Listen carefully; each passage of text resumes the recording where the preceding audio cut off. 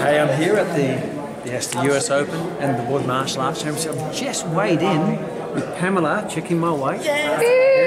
And over the last couple of months, I've probably lost about 10 kilo, get down to my fight weight. I'm actually a little bit under, so I'm able to go and bulk up a bit. And how do I do that? Certainly not by eating kale, celery, or diet water. All I basically did is I kept eating everything which I love to eat, all my faves. Once I've been in America here, I've had some deep fried chicken, I've had my wine and my bourbon. Nothing's changed. All I've done is eat less. Yeah, so if you want to get smaller, eat smaller. If you want to weigh less, eat less. So that's all I've ever done, is just reduced all of my foods. I'm not taking any of my goodies out, that way I don't get hangry.